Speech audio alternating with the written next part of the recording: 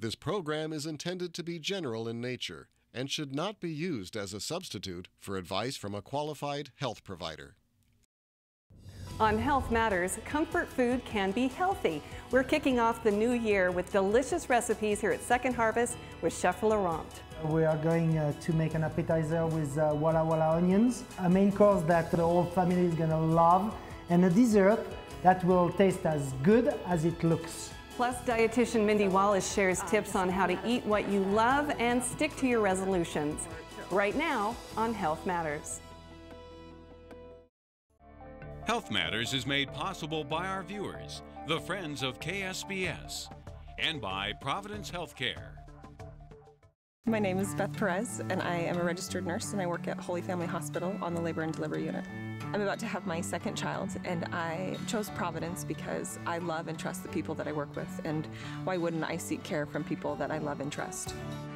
I'm Dr. Andrew Boulay, and when my wife had a cardiac arrest, I chose Providence because I knew that everything we needed for her complex care was available, from the emergency room to radiology to the nursing staff to the specialists we needed for her care. Welcome to Health Matters. I'm Teresa Lukens. We are kicking off the brand new year in the beautiful Second Harvest Kitchen in Spokane with delicious, nutritious recipes to get you going for the new year. And here to share his incredible creations is Chef Laurent. Chef Laurent is the owner-chef of Fleur de Sel in Post Falls and Fleur de Sel Creperie in Spokane, and we are excited to have him here to again share his delicious creations. Also with us is Mindy Wallis.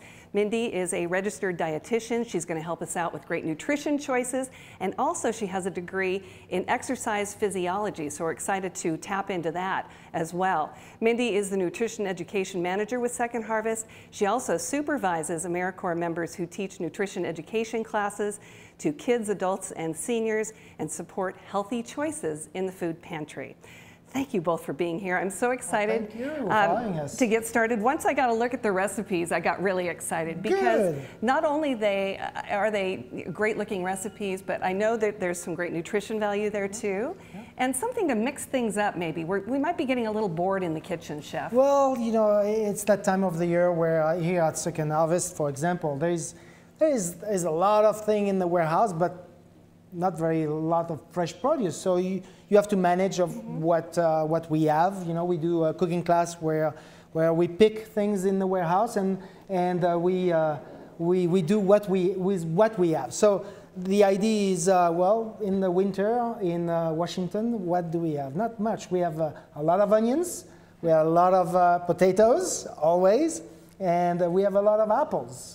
They are in your family house, you know, in the root cellar, and I remember my mom having all those things with shallots and turnips, all those root vegetables in the root cellar, but decided because of that time of the year to do something that is comfortable, because comfortable food is important in the winter to make you happy, and you know, no sun, you have to have some food, and.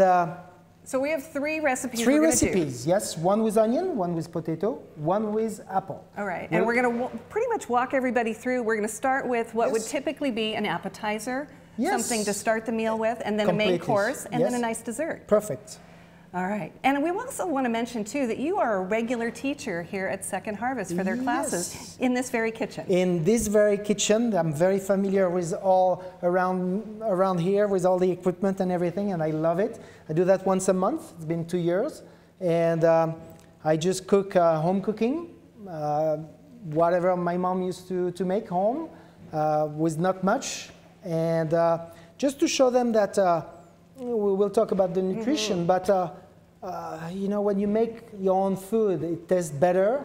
No matter how good you are as a cook, and you're sharing something with loved ones, with family, with friends, and that's more important for the heart, for the soul.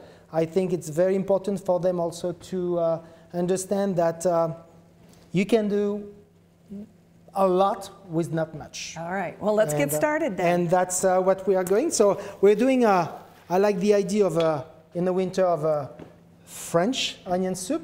The only thing French will be, because I'm French, so it's going to be called a French onion soup. If you're Italian, it will be an Italian onion soup, or I don't know. But we have beautiful Walla Walla onions. That's one of the specialty of the region. We have beautiful onions. They're sweet. What I'll do is that I'm going to put some onions. I have already some onions here cooking. Just julienne them, or mince them. Julienne, I think that's the English term. And Mindy, talk about onions and the nutrition value, because I think people think it's just sort of livens up a dish, but really they're loaded with nutrients. Absolutely. So onions actually have a lot of different vitamins in them, and anytime that we can look at not only onions but just more fresh produce in general and add those to meals, it really boosts the health benefits that you get. Yeah, absolutely. And flavor too. Oh, absolutely. It's so important to have that flavor element, otherwise we're not going to eat it. Yeah. Yeah. Yeah. True. Now this recipe, chef, takes a lot of onion, right? Because they cook down. They cook down, so how many they reduce. Onions do you have? And that's I have I think it was like 2 pounds of onions for a good dinner for 4 people. I'm turning that on high. I want to caramelize. Onions have a little bit of a sweetness to it, some sugar, and I added a little bit of sugar with the butter, and you let that simmer a little bit until you don't want to burn the pan.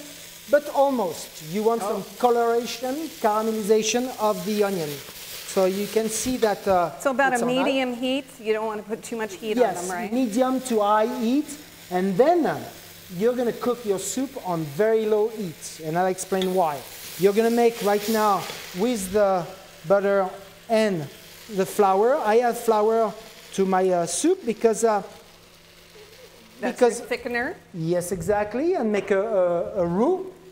A roux, very hard for me to say in English. So a roux, and then.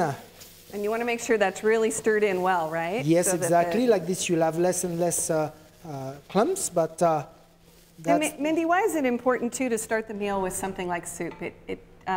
It's not only a great starter, but it fills you up a little bit, so maybe you don't overdo on the rest of the meal? Yeah, absolutely. So with things like soup, they're primarily water-based for the most part, but you're able to, if you're looking at watching your weight, really it's filling up on some volume with not a lot of extra calories. And again, it's going to depend on the type of soup. So those broth-based soups or those clear soups are the ones that are more just water-based, and you're going to get more volume and kind of go from there. So really that's looking at some of that weight, if you're watching your weight or looking at things like that. Yeah, absolutely. And on the nutrition point, I mean, Mindy will agree with me that I did that with butter, but if you prefer to make it with olive oil, you can choose make olive oil is better for you. It's a better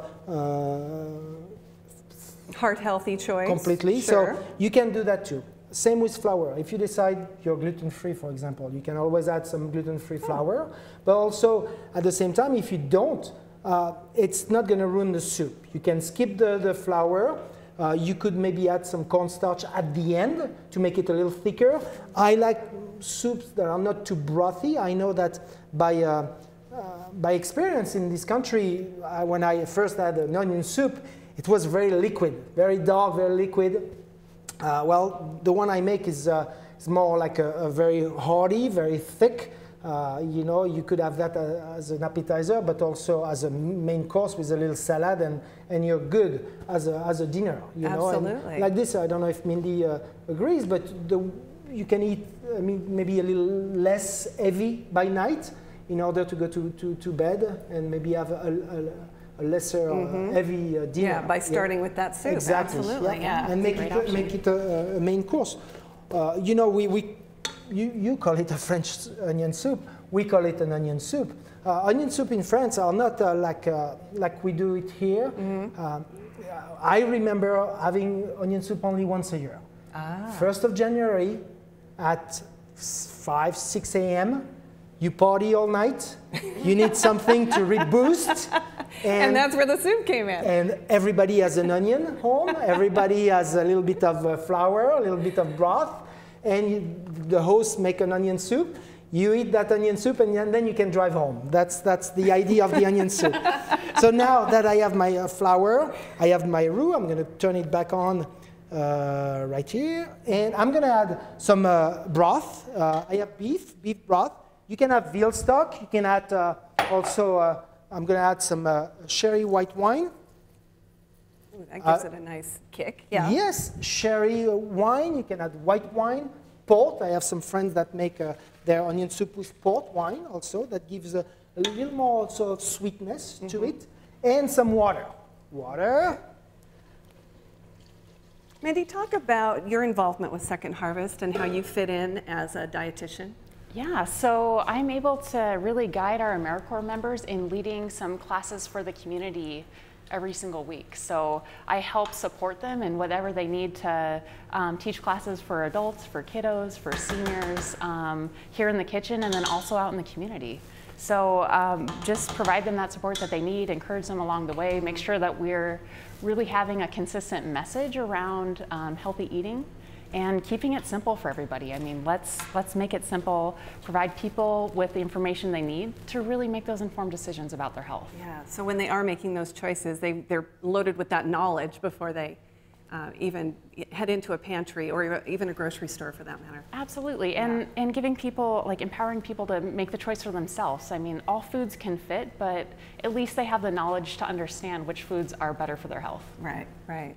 Okay, we've So got the soup. I'm simmering that's this going to cook soup. down for a while. I'm going to put bay leaves and a little bit of thyme. If you have fresh thyme, just add a little bunch of French thyme and you can remove it at the end of the cooking time. Oh, I'm going to add some pepper, black pepper, and some salt. Always under salt a dish because you want to finish it, you want to season it at the end.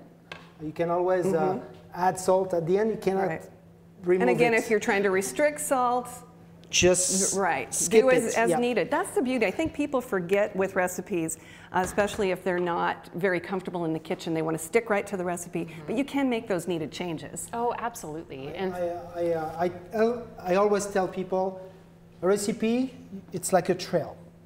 You walk on that trail, it's give you a direction. But if you want to go off the trail and smell the roses or look at that waterfall, do it, because it allows you to make your own. And there's nothing better and more exciting than to change a recipe and make it yourself, make it your own recipe, make it to your taste. And I think it's very important. It will taste better, you'll be more happy. And you might have a failure or two, but what the heck, right? Yeah. It happens. It's okay. Yeah, it's okay. I do all the time. So, you know, and this is my job. Trial and error sometimes. This is my job. Yeah, trial and error. When you, I really advise people and your audience to, when they're looking at a recipe on a cookbook, read it once, twice, then close the book and do it. And don't go step by step. Try to understand the idea. And go for it, and jump. Absolutely. And that's the best way to do a recipe. Now, what would be the ideal simmering time for this soup? So I like, you know, soup takes time. Any soup takes time. It's slow simmer. You want to do it on low and stir time to time because there is flour. The flour will go on the bottom of the pan, and it's easy to burn a soup like this because of the flour. So stir it time to time on simmer for approximately an hour. Okay. Yep. All right. And then we have one that's been cooked. Been cooked for an hour, and we are going to gratinate. Let's show how you do that. So we're gonna try to we're gonna do it.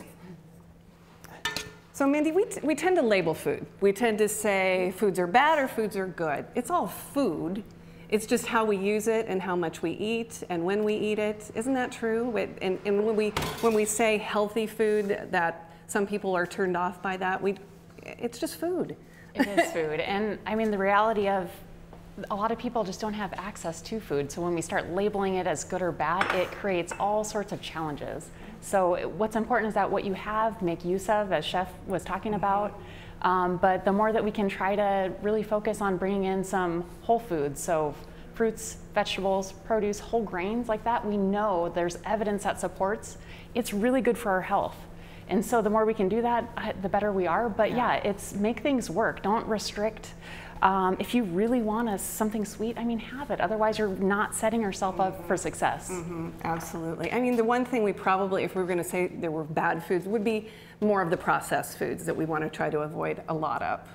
It's better to Yeah. avoid processed foods for sure. Okay. All right. But there's- So we'll finish it with, I wrote on the recipe day-old bread because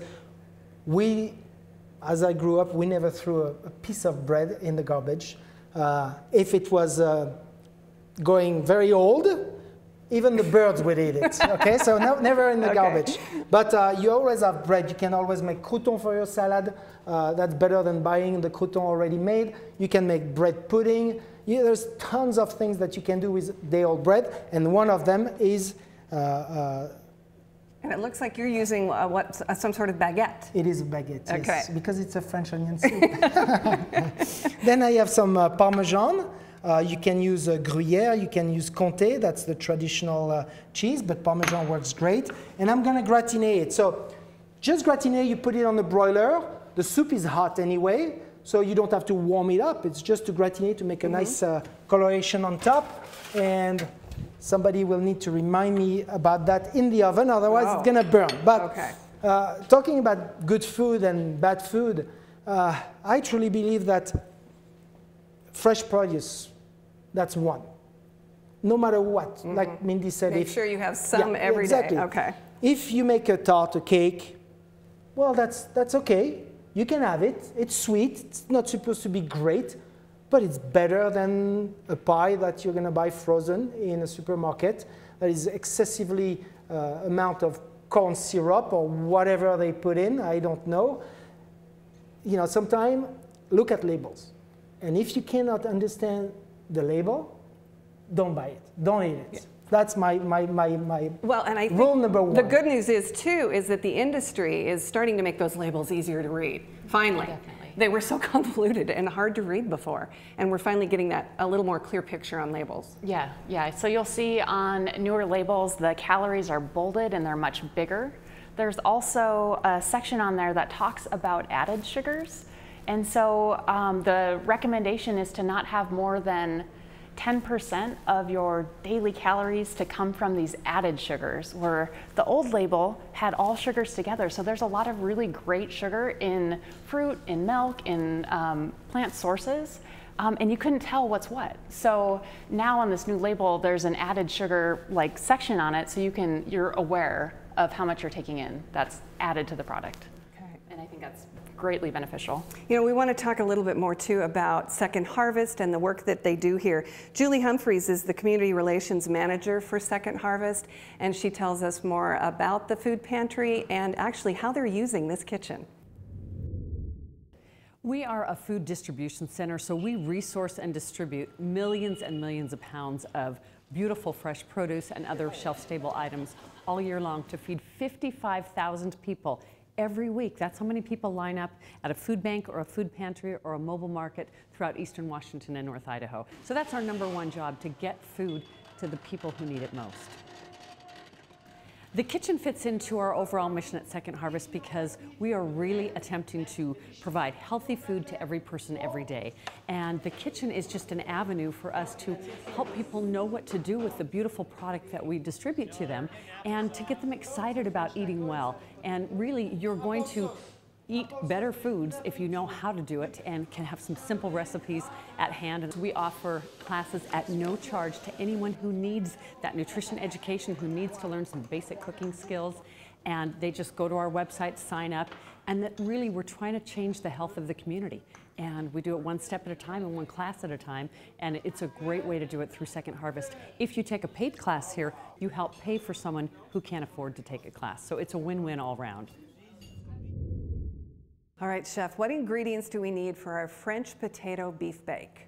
So for that, baked the American potatoes. version. Exactly. Well, that's a twist. You know, I've been here too long not to make it as a twist. This is a traditional dish called hachis parmentier.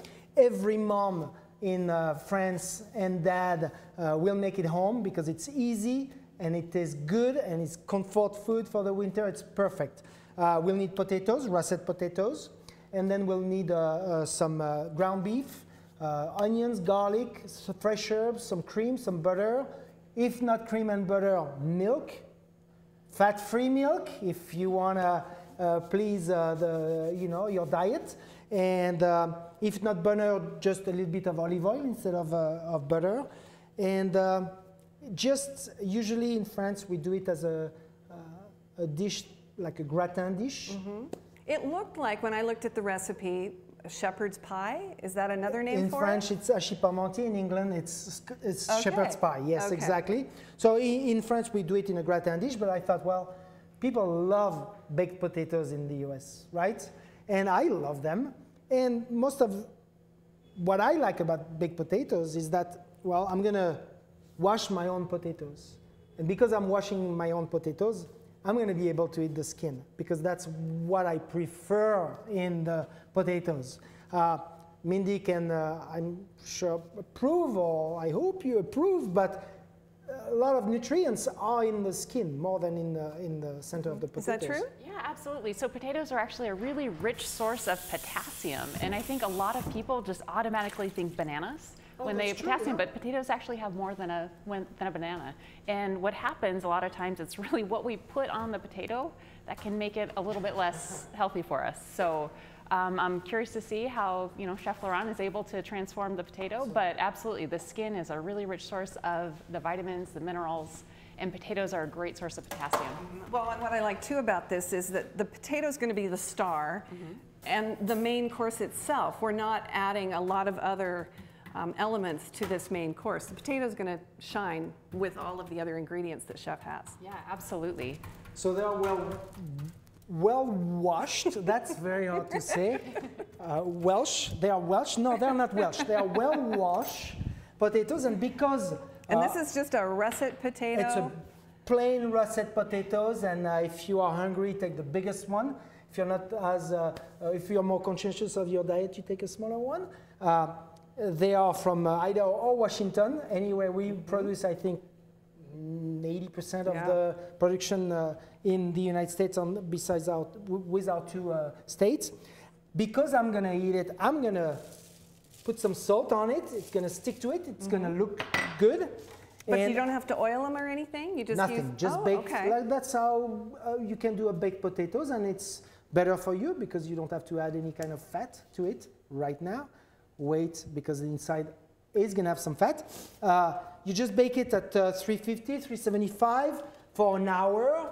I fork them. I don't know if you noticed, but I punched some holes in it just to help them to cook a little faster, but not necessary either. I always thought they'd explode.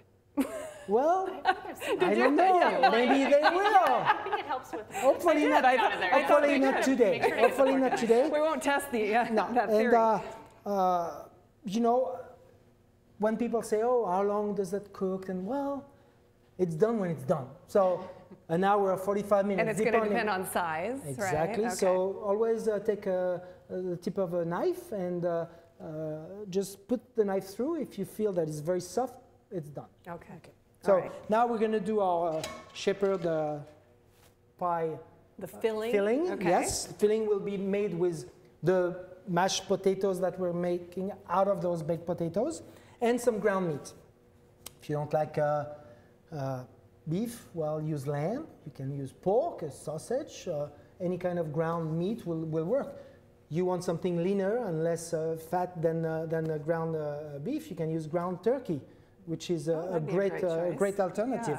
Yeah. There's a lot of good grades of meat as well. So you can find ground beef in various leanness to say. So that has how much fat. Talk about that, because I see that 80% or 90%. Yes. What are we looking for? Yeah, so that's just the percentage of fat that's added to the beef. And so when you see it says 93% lean, it just has less fat in it. And that fat is the saturated fat that we want to keep down in our diets. Yeah, because this looks like a very lean. Very lean. That was a grass-fed that we found here at Second Harvest. Grass-fed, they have great produce. And I was thinking also, I heard Mindy saying grades of beef, and I because of my English, you can tell, I heard grains. But I thought, well, maybe you can, let's say you're a could you vegetarian. make it? Yeah, could you make it vegetarian? Of course. What would you use? Quinoa. Lentils, something with a little bit of texture, because the mashed potatoes is kind of baby food, and as a cook, you always want to try to be diverse about what you put on the plate. Something soft, something crunchy, something sweet, something acid, something, you know, to have some nuance on your plate. For the customer, there is a restaurant guy who's talking. For your guest to enjoy what they have in the palate. So when you have something like baby food, you always want to have some crunch. But quinoa would be good. What do you think about something else? I like the lentil idea. Lentils? Yeah, because I love lentils. You undercook them a touch? Yeah, so you get that little bite to them. Or you get those black lentils, those caviar lentils, beluga. Oh, they are delicious. Yeah. I'm going to add some garlic, some onions, just chopped roughly. You know, Chef mentioned the quinoa. We're hearing more about ancient grains, kind of one of those buzzwords in cooking right now, which includes, well, exactly what they are. Grains that were used hundreds of years ago, and now they're coming back because of their nutrition value and their filling, and that sort of thing. Yeah. So you hear a lot about quinoa. It's kind of one of the buzzes. I've also heard a little bit more about just kind of some of those not so common whole grains like teff and millet and things like that. But I mean, most importantly is just trying to have a variety of different grains. So often we get caught up in our breads and our pastas, and they're all coming from wheat. Whereas what would it look like to have a little bit more oats or some rice in there, and just really looking at whole grains when we're talking about those, because there's all sorts of great nutrition that's found in that whole grain versus the more refined grains that you'll see. Right. So those are buzzwords. Cauliflower right now. Oh my gosh, cauliflower's gone nuts. There's hundreds of products made out of cauliflower. It's kind of the it vegetable right now. You like your cauliflower trend? So cauliflower, the way I'm seeing it used in the store right now is as a replacement then for some of those, for wheat. And I think that really stems from kind of like a gluten intolerance that you're hearing about, or celiac disease with that, which is just stuff that's just really intestinally, like you don't feel good when you have that. So people are finding creative ways to kind of remove those foods that have gluten in them. And cauliflower is one of those. Yeah, cauliflower and all vegetables that you're seeing, but you see like pizza crusts and all sorts of like cauliflower substitutions. Yeah. Kale was so last year. We're not eating as much kale as we used to, but that was another it vegetable. Part of the promotion from, obviously, from those industries, I think, that comes up that gets us to buy into those. Oh, definitely. I mean, when we can just look at... It's not as if it's going to hurt us in any way, but no. Just the variety. If we're able to incorporate a variety of different types of vegetables, different types of grains, that's really what's known to be most helpful, and to really focus on that whole grain sources. That's what's best for us. Try a few things, you know, just give it a shot. See what works. All right, so we are still sautéing our taco meat. You know, looks a little like taco meat, a little bit, you know, but after you want to change it also, you can add any kind of spice you want. You like to make it a little more East Indian, put some curry. You want to make it a little more Italian, add some, I don't know, but something like olives, sun-dried tomatoes, and make it different, you know. It's up to you. This is not my creation. It's just a recipe. Take it and play with it a little bit, I would be happy to see that. Well, and that's a great way to substitute salt too, is to add more flavor with herbs and spices. Yeah, so we have a tendency to over-salt things, especially in like packaged foods and prepare, like when you're going out to eat, they have a lot of salt in them. But one way when you're cooking yourself is really to use some of those fresh herbs or dried herbs to really enhance flavors without a lot of extra salt in there. And cook with the season. I mean, everybody, no matter where you are, you have a window at home that brings some sun. Grow a little bit of herbs. That's it only takes a little pot, and they take off. Much. Exactly. And in the summer, well, you have the abundance of those fresh herbs, and it's great. Unfortunately, in the winter, it's a little tougher. So what you do is that, well, you preserve them. You dry them out in the summer. You have the abundance. You keep them for the winter. That's what our ancestors used to do, you know, keep things in the root cellar go through the winter until the spring. And the same with herbs, with everything that you can get access with fresh produce. Cook with the season. What's available right now? Yes.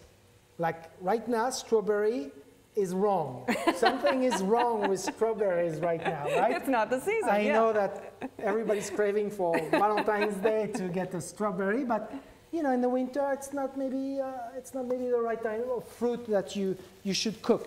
So seasonal is very important. So I have my meat cooking now. I have those potatoes that have been nice and softly baked. Yep. And you probably should let these cool down before you handle them. them. A little bit, yes, you do. Otherwise, you're going to burn yourself. You don't want to do that. So I'm going to put a little incision. Oh, that sounds like a surgeon here. Oh, well, you work like a surgeon over here. You do. Don't. And I'm going to press them side to side, like you would do for your baked potatoes. And then I am going to...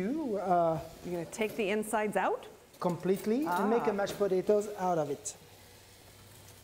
And when you bake them like this, rather than boiling a potato, you get a fluffier potato to work with. Completely, and because we didn't put any extra fat or anything on it, it's just pure nutrition right now. I have a feeling, though, you're going to be adding a little of that to the potatoes. Well, you know, I'm French, and I cannot cook without butter or cream, but you use cream and butter that are, to me, natural. It's something natural.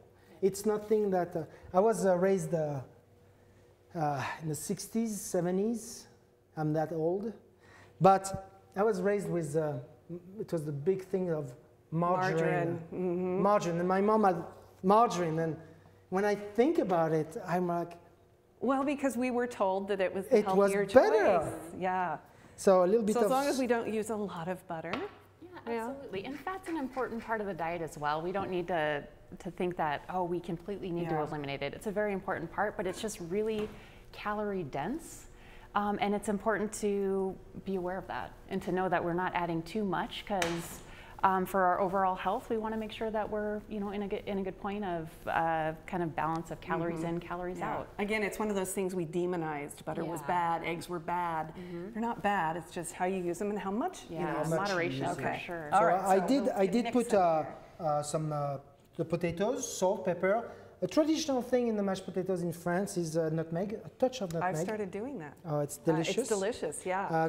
Cream and butter. Okay.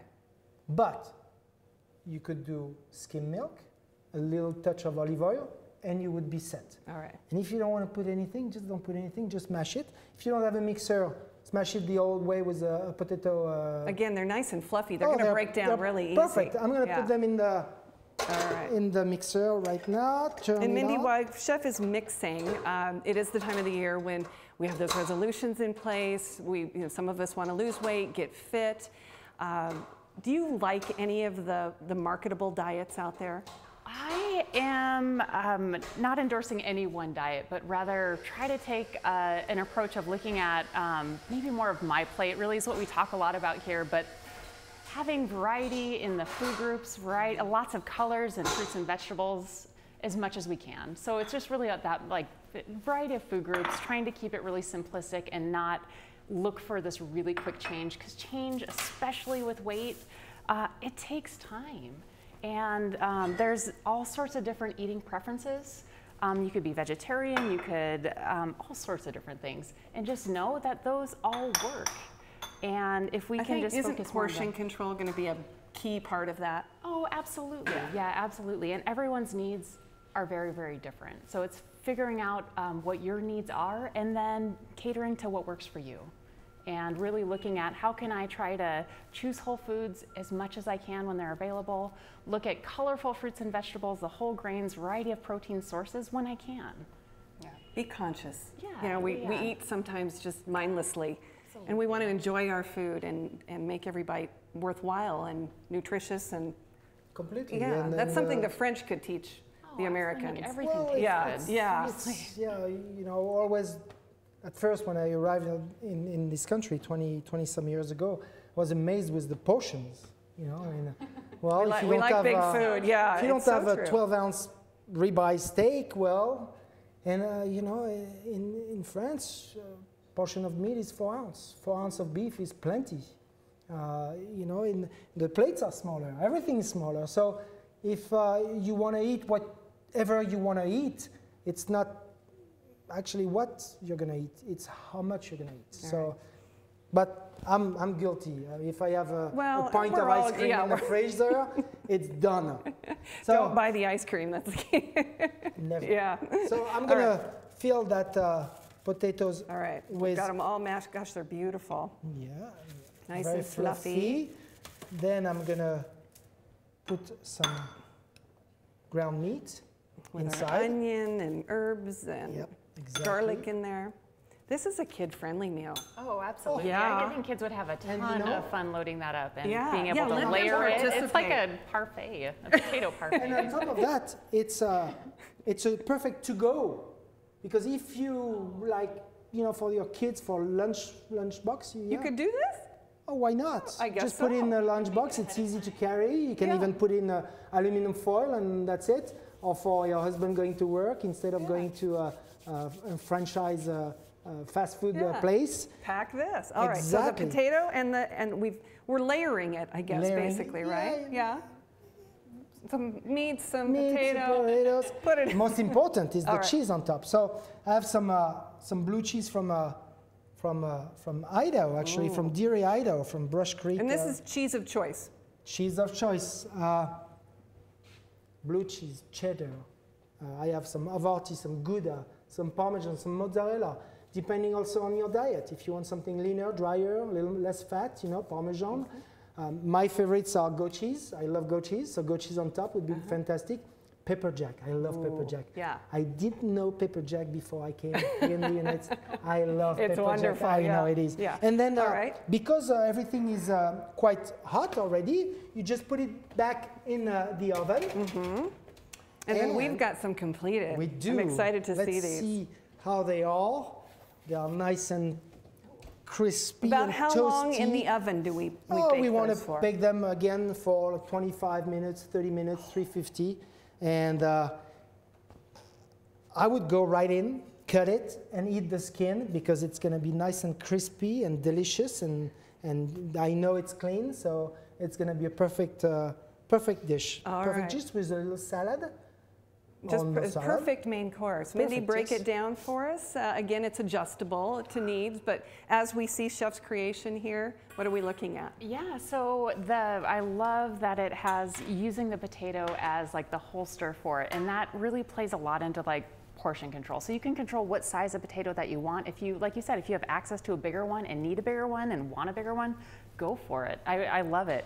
And then you have really a great mix of not only the vegetable that's in there, the potato that's the base, but then you have a good protein source in there, the cheese, which adds a nice mouthfeel, a nice fillingness to it. It looks really good. And I'd say that, you know, a medium-sized potato, which I would call that, you know, medium, maybe a little bit bigger than medium, would be probably around, I don't know, maybe like 250, 300 calories. But again, it's what works for you and what your needs are. So don't get too hung up on the calories. Just know that having it's just a nutritious and tasty food is really what matters. And don't overindulge yourself, and just appreciate what you have. And I would say that if it's good for your brain, it's good for your body. It's going to feed the soul too. It's going to do Okay, that is our French potato beef bake. Now we're going to be moving on to dessert. Dessert. I cannot finish a meal without a sweet. I have a big sweet tooth. That's a big problem. But we're using fruit. Exactly, right? that's my Which excuse. is the best sweet. So, have an apple. Yeah, I'll make a tart. You know, that's a good excuse. Yeah. So what is the name of this? So it's just a simple apple tart. It's the classic one. It's not a pie. There's several kind of tarts in France. One is the Alsatian tart. This is what's called tarte en bande. So it's a lengthwise. It's made with puff pastry, an apple, and everybody can do it. It's easy. I mean, a kid could do it. Well, what I love about this too, because I got a peek at it, it's so elegant. It's beautiful. Yeah, it is pretty. Yeah, and, don't you agree? It is pretty, and it makes you look good. It makes you look like a pastry chef, you know, which I am not. But anyway. So how do we get started? Well, you have to make your applesauce. I truly believe that people that buy applesauce don't need to. No, they exactly. don't need to. I didn't want to say something very polite, but all right. I won't say I it. caught you there. Thank you. You're welcome. You just so easy to make. Yeah. And we have apples through the winter here. We have so many variety of apple. Don't be afraid. I always go, for the same one, the Fuji, the Gala, all those apples. I love the Honeycrisp, and just try them, and it's not what people say, it's what you like in life that matters. And there is those grocery stores with 20 kind of apples, and it's fantastic. It's right now, it's right there, it's at our door. We have to take advantage of that. So apples, I found a tool that I bought one and I sent one to my mom because I think it's the greatest piece of engineering in the 20th century that I found for cooking. Yeah. It's that tool that allows you to core, peel, and slice an apple at the same time. So you just go like this and wow, everybody needs one of those. You know what? Put the kids to work doing that, right? And if it breaks, it's okay because we don't care. Well, we're just going to cut that up, right? Exactly. We're cutting that up. Gosh. We're going to put It made nice little ringlets. Oh, completely. Yes, look at that. So because that's when you think about making an apple dessert or a recipe, I got to peel the apples, then I got to cut them up. You talk yourself out of it. I love that tool. If only it could stick here, that's perfect. Here in there, another apple. Now these are on the small side, these apples. So how many are you going to use in this recipe? I'm going to use 3, 4. Okay. But at home, I advise you to proportionate that recipe and make a bag, make a 5 pound, and it'll keep in the fridge. Freeze it. Oh. Take it in a Ziploc, zip it fine. You freeze it flat like this. It's easy to store in your freezer. Remember that you have that in the freezer because the problem of freezing is that you put, and 7, 8 months, a year later, so well, yeah. I had applesauce in the freezer. I had applesauce. So always remember that you have them. But I think it's a good way. Same with the soup. Always do a bigger batch. And you can always... Yeah, then on those busy nights, you have something you can heat up. Completely. Yeah. Or you have a freezing rainstorm and you say, I don't want to go out to the restaurant. I have stuff right there ready to eat. So, so make a little bigger batch. So apple sauce, a little bit of water, not much. There's plenty of water in apples. A little bit of sugar. I'm not too fond of, and I like sweet, too fond of very sweet applesauce. I think there's plenty of sugar in the apple, for that matter. Just a touch. And if you don't want to put sugar, I'm with you. Don't put any sugar. A little bit of cinnamon, but please, a little bit, not a lot. There's nothing but that's my personal taste. Nothing worse than having an apple tart and you don't taste the apple. The only you just thing want to be able to, a little hint of cinnamon. A hint of cinnamon and a little bit of vanilla. Vanilla will help to enhance the flavor of the apples. We're going to cook that on medium heat with a touch of water.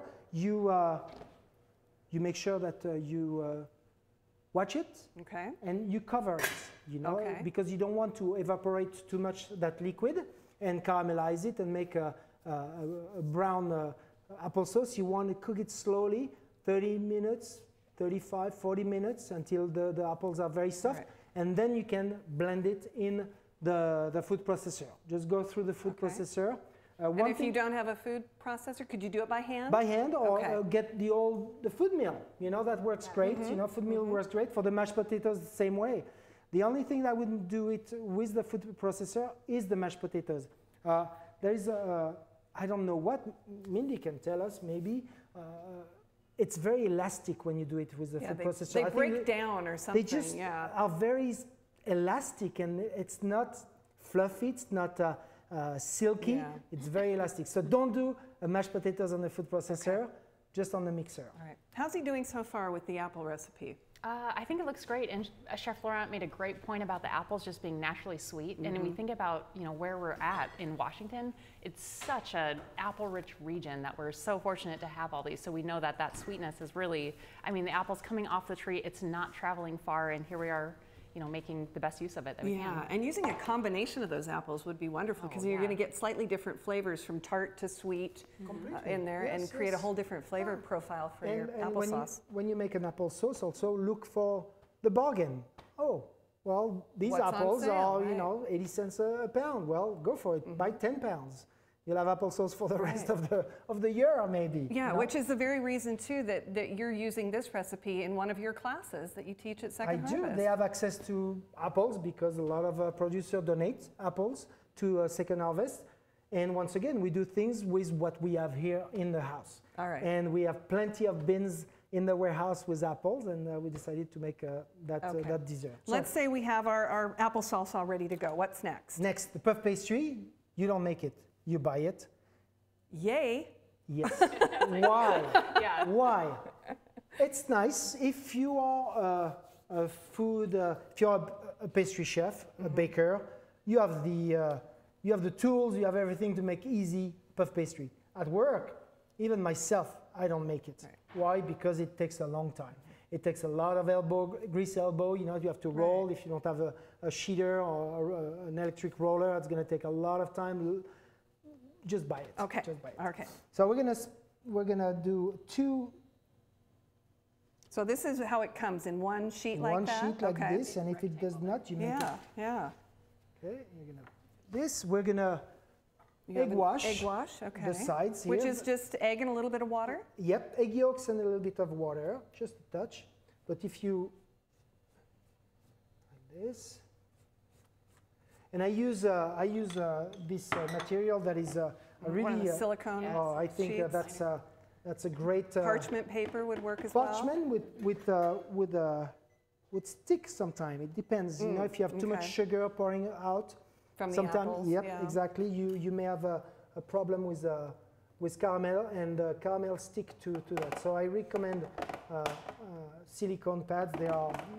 They are the second best invention in the 20th century after the apple corer. Then I'm gonna put back that egg wash on top to make it nice and shiny and golden. And then we have already some beautiful applesauce. We have some apples. Chef mentioned something, Mindy, too, about putting the applesauce in the freezer. What a great snack to pull out when you need something and you just need a little something in between meals to hold you over. That's nutritious. You're not going to grab for something that might not be as healthy for you. Yeah, absolutely. And I think about this with kiddos too. I mean, what a great snack to have on hand. And you could portion it out. Chef mentioned to put it in a Ziploc bag and freeze it flat, but think of like ice cube trays. Oh. I mean, for kiddos, you have it frozen like that, and you could just take, maybe 3 or 4. They're usually like, depending on the size of the cube, you can get them like an ounce, how much you're getting, but kids love that, and they can just thaw out when you need it. Yeah. But it's a good quick snack. Yeah, absolutely. Good alternative. It's beautiful applesauce, and don't be afraid to put. I know, isn't that beautiful? It's really so nice. Silky. Yeah. Yeah. You could leave it a little chunkier if you wanted, couldn't you, when you're making your applesauce? Yes, it doesn't. I love the silkiness of that, though. It's beautiful. Just put it all over, and we're gonna put some. And this is gonna serve about 4 people? I think so, or 1. One hungry Frenchman. Yes. Yeah. So you're just going to overlap the slices of apple. Those are cut fairly thin, and that's thanks to that beautiful apple peeler cutter that you had. Here we go. I'm going to make enough for 2. That's 1 apple, you see. So for is there such thing as using too many on there, or could you really stack them up? I think you can stack them up. You can put them a little closer together. You can. Here we go. Perfect. And then I'm going to mark. Just for the fun of it, I'm going to make some design here. Like you went on a pie crust, I guess. Yeah. Exactly. Let's do some crust. Very nice looking, yeah. All right, Mindy, so this is dessert. We don't want to deprive ourselves. We talked about that. Having a little something sweet can help us keep us from binging or really going for something high calorie. When it comes to kids, are you a fan of saying eat all your dinner or eat your vegetables before you can have dessert? I always wonder, because I was kind of that mom. Yeah. Yeah. I've found myself really trying to encourage my kids, yes, to eat At least a bite or two. their food. Yeah. But what I've found too is that if they snack leading up to dinner, that has a lot to do with what's going on at mealtime. So trying to encourage them and put a variety of different foods on their dinner plate, and then really try to encourage them to eat it. So yeah, I am a fan of saying, I please have that policy eat. too. But kids do a great job with like knowing when they're full and recognizing hunger cues too. So just knowing that as a parent, that hey, they're going to eat until they're full, and yeah, gone are the days of clean them. your plate. Absolutely, we don't want to force them to do that, because then we might be setting them up for failure or to overeat. Oh, well, that was quick. The magic TV oven has come into play. So we have that apple tart. I think the other one will look even better. It's simple, it's easy. I can't believe how much this rose. Yeah, because of the double layer, and so that's why you don't be afraid to stack more apples, because it's gonna be this. I couldn't find a little shaker, a powder shaker, so I took a little jar. Made your own. Yes, some film wrap, toothpick holes, and you can either make a little bit of syrup, just a simple syrup, water, sugar, and brush at the end when it's still warm, brush a little bit of that syrup to make it shiny, and it will always look better. Or you can add some powdered sugar, and that will do the trick, just to make it a little more festive and more presentable. Well, presentable, I think that's another key, is that you've made not only what I said at the beginning of cooking our dessert, was it's beautiful as well, and it has to be pleasing to the eye. It does. It does. Food goes to your. I mean, the plate comes to you, and first, well, it's a look. It has to please. Then you smell. Then you taste. So you have to please those three senses at least to make a good package. Well, I can tell you have a passion for food, and you share it with the classes here at Second Harvest and at both of your restaurants in Post Falls and Spokane. And we are so lucky to have you for this program today. Very lucky to be here. And we're going to get a chance to taste these incredible recipes and share with the crew. And all of the recipes we're going to post on our webpage on Health Matters at KSPS.org, so everybody can have a chance to create these delicious recipes. And again, adjust them as needed. Completely, like Mindy, notice it's what you need, and well, sometimes it's not what you need. It's not what you want. It's but what is appropriate for you. And Mindy had some great points. If you feel like having a smaller potatoes, well, that's what you're going to have. Make those adjustments. Exactly, make those adjustments. Well, thank you both so much to Chef Laurent and Mindy Wallis, dietitian here for Second Harvest. Appreciate your expertise. Well, thank you for having us. And talking more about nutritious meals and making those adjustments. And again, you can find all the recipes on the Health Matters page at KSPS.org.